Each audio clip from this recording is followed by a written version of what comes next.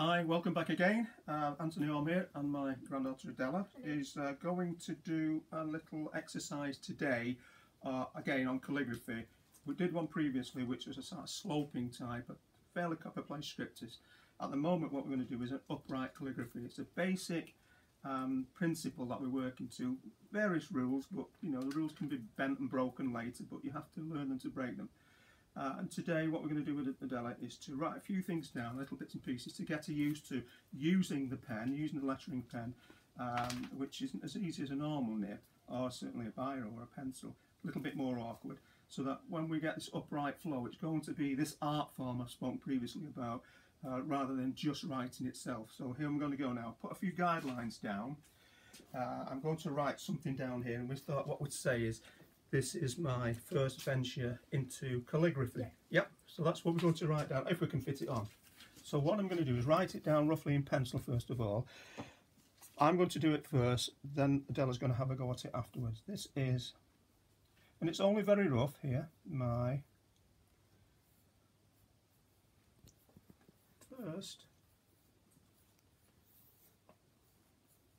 very roughly, as long as it's roughly spaced out, venture into, and on the next line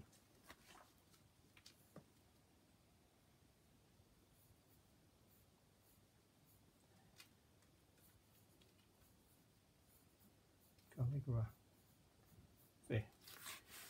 Okay, so that's written out very roughly. Let's get this ink flowing on this thing.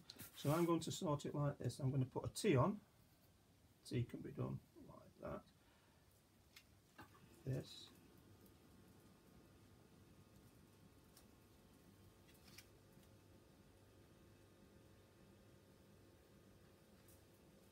Is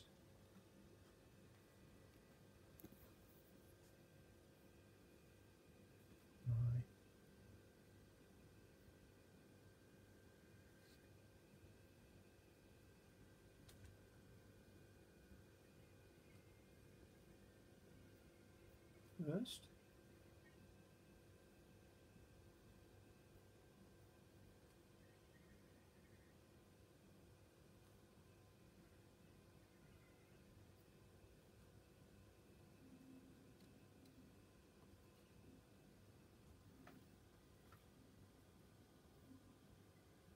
into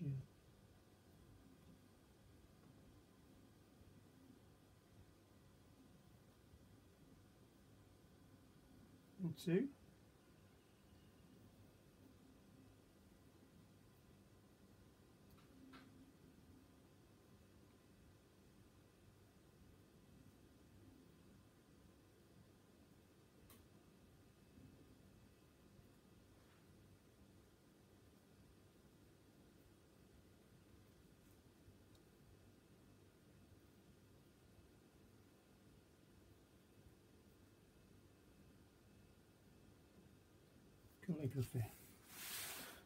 Roughly like that. Again, stay within the lines, try and stay as upright as possible. These are your guidelines here.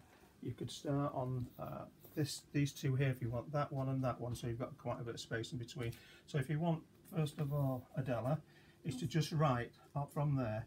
This is my, you write it as you would, and just all you're thinking about is space, because if you get your spacing right from the very beginning, then everything else will fall in later with it. It starts to become a pattern and a design rather than just a bunch of letters. It's okay, let me have a look. It's fine. What you need to do is give yourself, because really the T has to come up here somewhere, so and it's a bit bigger than this line here, so I'm giving you a little bit more awkward down here, I'm afraid, but I didn't realise that when I did it. So this, I'll do this first, is I, and you can stop and look at how I've done it. You don't have to just guess it, otherwise you just compound. If you make a mistake on it, you tend to compound it and not come back from it. My first,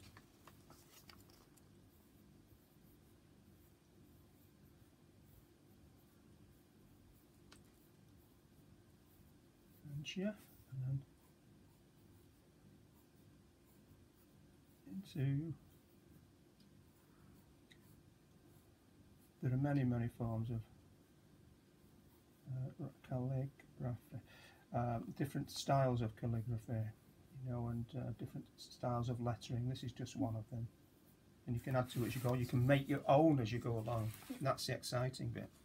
And if you wanted to do a T, it doesn't matter how you do that T, you don't have to do a T like that. You can do a T like, if you're more comfortable, say, doing it like that, or if you're more comfortable, say, doing a T which is sort of got curl in it, or this is an old sort of Englishy T if you wanted to do a T that sort of doesn't look like a T, but that's the way it was done.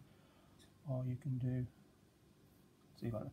But if you want to be more specific and for your benefit at the moment, perhaps you could stick to straightforward T like that, and then we could add to it later as you go along. Yes. Okay, no, we can become more flamboyant as we progress.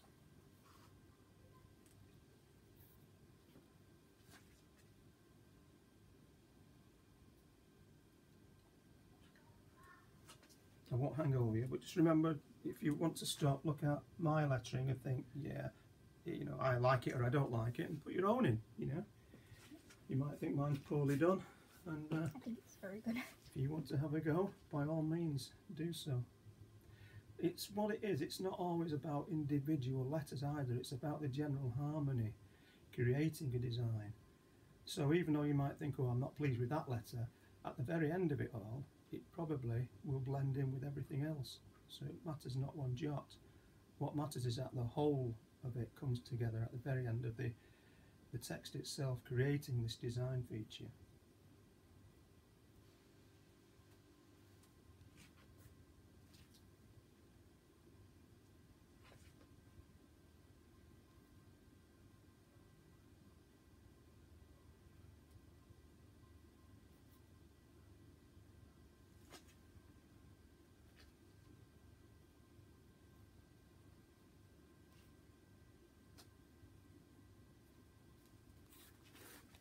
Good. That's right. Step back, have a look. You know, don't try and do it in one pass if you don't feel like. You know, you can always rest, look at it, because it's not about speed. It's about balance. Always balance.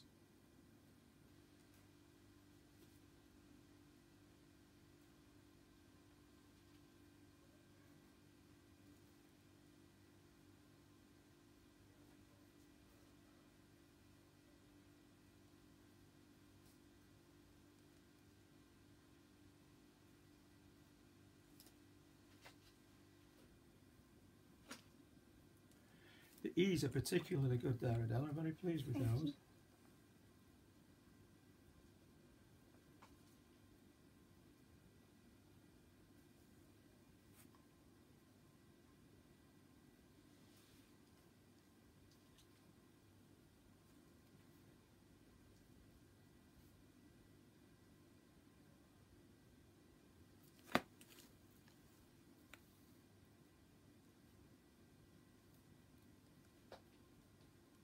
Always difficult, of course, to do uprights when you're following a bigger text, because you know you have to maintain that possibility of it becoming slightly crooked, but you're doing okay there, and your scrolls are nice at the end of it.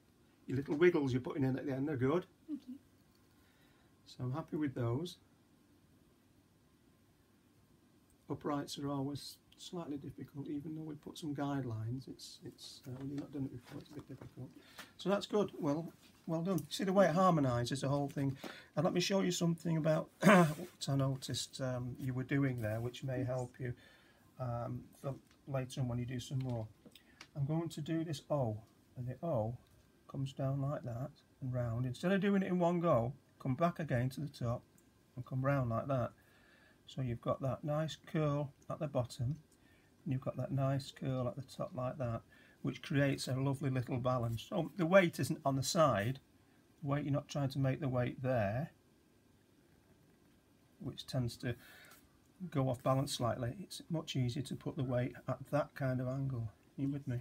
The same with the E, which is why you were doing well with the E. If you do that with the E, do it wider rather than shorter, and do that little curl on it like that.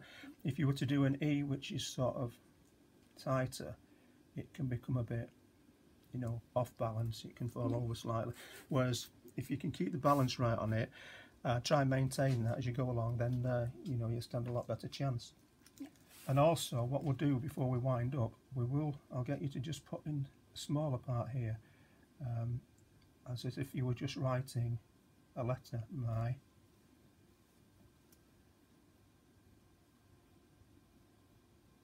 name. See, because it's smaller now, you can see it becomes very characterful, doesn't it? And I'd like you to do that if, excuse me, I'll just put a couple of lines on here for now. We'll separate it from the rest of it, and we won't get mixed up. And we'll do it so that it's about the size that you would write if you were writing a letter. Right, so, and I'll do this bit here. I know I put that there. Now I'm going to do this bit again here. I'm going to put my name as Adela, even though it obviously isn't. But there you go. And we're doing it more or less. It doesn't have to be upright. It can slope backwards and forwards. My name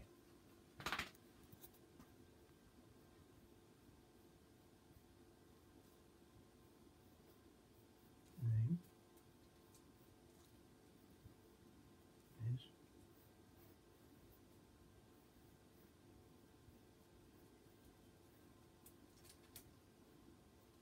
Adela. A little bit on top. You see, with it being a smaller lettering now, I've given you the exercise where it's bigger to try and get you used to making some things stand upright when they should be upright and getting the weight in the right places. So now if you want to put underneath it here, I'll give you a bit more space than that. I'm going to cramp that in. Exactly more or less what I've done, try and emulate that. And we'll call that the exercise for today. And wind that up then. So here we go. And your letters can always be written like this to your friends. There you go. Have a look at it if you go. You see the way it starts up, but you know, you can slope backwards, you can slope forwards. It's not. This exercise isn't all about being upright. It's about the whole thing balancing and looking like a piece of artwork. There you go. I'll move that out of the way slightly.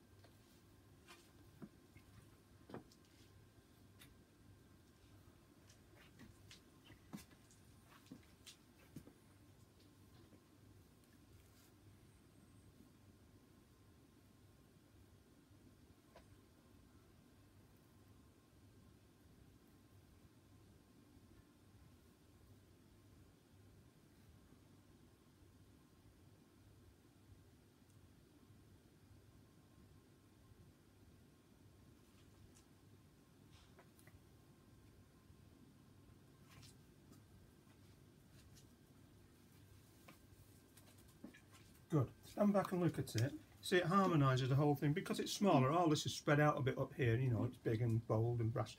But here you've got nice little small amount of text in a nice compact area, as if you were going to write that letter. So here's what I want you to do, the next exercise, then we'll wind this up. So it's like this. I'm going just to do shapes.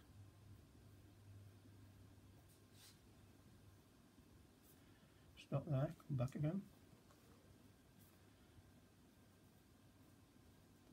What this will do, it'll get you very used to using the full weight of the pen nib and the finesse of the wood. And it's like a series of lines, M's or N's, all linked together, but they're fairly uniformal, and they give you this idea how to use it. You're resting easy in that you're not labouring on the idea of creating a weight here and the hairline there, weight here, hairline there, weight here, hairline there, like that. And that way, eventually, your lettering will become much more fluid and less mechanical. But it's all about working at it and practice, practice, practice. And if you want to slope that board to help you out a bit in any way, in other words, come round to it, or you know, you don't have to stand head on. You can slope it any way you want, whichever way you're comfortable writing.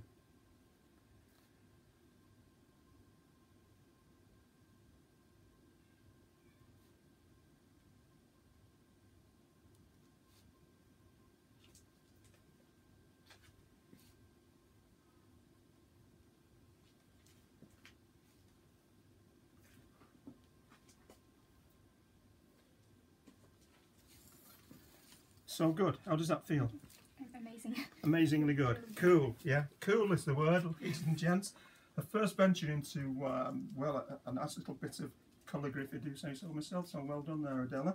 And we look forward to the next lesson, and we hope to see you very soon. All the very best. Say bye-bye. Bye.